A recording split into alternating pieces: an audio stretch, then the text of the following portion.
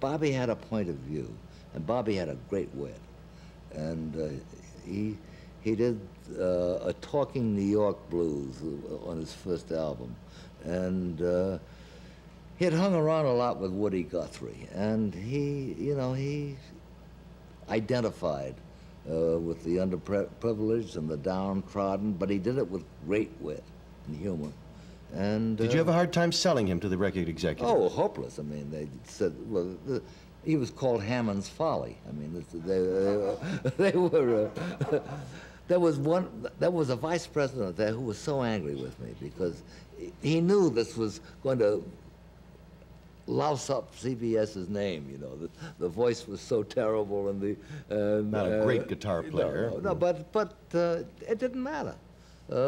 He was an original, and you know that's what you gotta look for, you know, in an artist. Did you ever, for a moment, have any doubts that Dylan would become the force that None he did? whatsoever. They tried to fire him after his first album, and I said, over my dead body. This is one time I did win.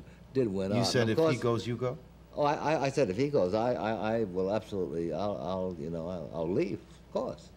I want to hear your... I was a very lucky guy, though. I was the guy who had discovered the president of Columbia Records, a guy called Goddard Lieberson. You discovered him as well? Yeah, I got him his job in 1939. So I did have a little cushion to fall back on there.